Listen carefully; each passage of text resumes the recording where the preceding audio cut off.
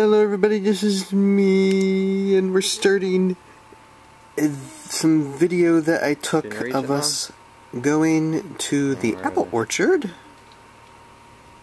over the course of this week. And my mom was there with me, my wife, and my father-in-law. So there I am picking an apple for her from a tree that was kind of hard to reach. And you see Priscilla's dad picking apples, and you see my wife walking across the screen looking for more apples. Now, at the time there was only about like 2 choices of apples to actually pick. I think 2 or 3 choices, so we had to like really pick a lot for what we bought for the bags we got. So, and you see the long row of trees down there. This time I just took my T3i along, because you see the video quality is definitely a lot better than the flip that I usually carry. So I was testing a lot. I was testing a lot with the T3i for this. I like working with it, playing with it, seeing what it can do.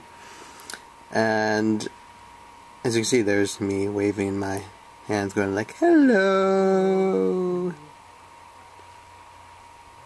And then, yeah, I'm just taking some close-ups of raspberries, because after the apple orchard, picking a whole bunch of apples, we went to the raspberry patch. And this raspberry patch was huge. I remember last year picking raspberries. I don't think the raspberry plants were as big, but they were huge this year. They're just so tall and yielding a lot of berries, so definitely had a great time picking that. As you can see as I pan, and you're going to see in a second my wife, my mom, my wife's dad there. And now we get into the photo parts, and you see my wife in the trees picking apples. There's a close-up of the apples, and this is just the T3i, of course, taking pictures in the apple orchard. And I mean, I just love the pictures that this takes. And of course, Priscilla's dad was taking pictures as well with his camera.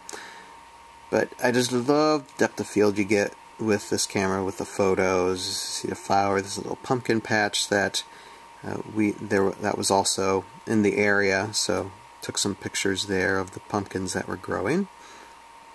There's a wide picture of that. And so there's our 2 full bags of apples that we were able to get. And there's Priscilla's dad carrying it to the car. And then up next, you're going to see a few pictures from now. Not apple orchard, but our garden. And I know I showed some things of our garden. Haven't showed much in a while, so I'm going to show you what we've produced in our garden. There's been some green beans, cucumbers, and such. So as you can see, as we wind down, you see some shots of the raspberry patch, huge raspberry patch. And now into garden. There is the corn stalks, the corn plants that aren't yielding much corn.